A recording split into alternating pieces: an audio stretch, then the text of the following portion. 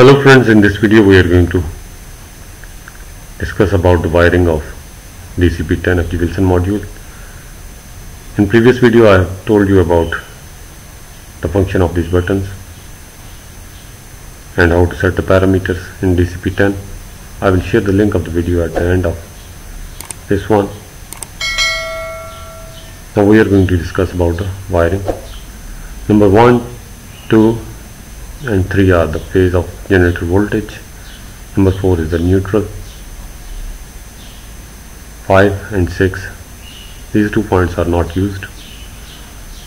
Then comes the 7, 8, 9, these 3 are for generator ampere. You have to connect it with the CT or current transformers. Number 10 is common for the current transformers or CTs. Number 11 is for oil pressure and number 12 is for coolant temperature. Number 13 is for remote start.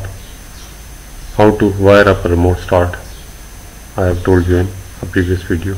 Number 14 and 15 are user configurable digital input. Number 16 is for charging alternator. 17, 18 and 19 are the user configurable outputs. You can configure them in the parameter settings. I have already made a video on how to set the parameters in this module. I will share the link at the end of the video.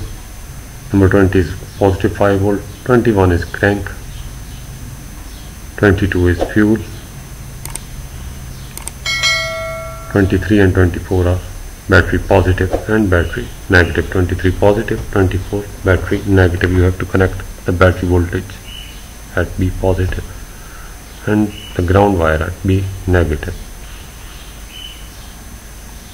Remember 5 and 6 are not used in this model.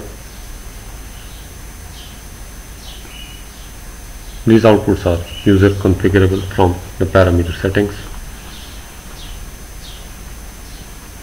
The oil pressure and coolant temperature